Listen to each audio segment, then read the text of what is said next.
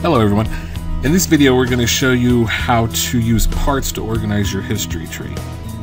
In the full video we'll talk about how to organize the tree, create new parts, rename items, set up a non-simplified tree.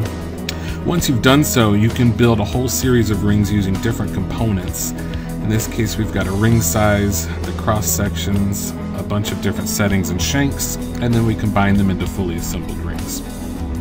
As you can see, with this layout, we can go quickly into our ring size builder, and it's going to update all 4 versions of the ring.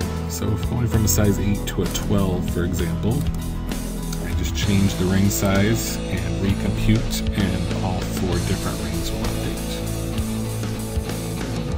So check the Members Care Lounge in the forum for the newest video, and we'll see you there.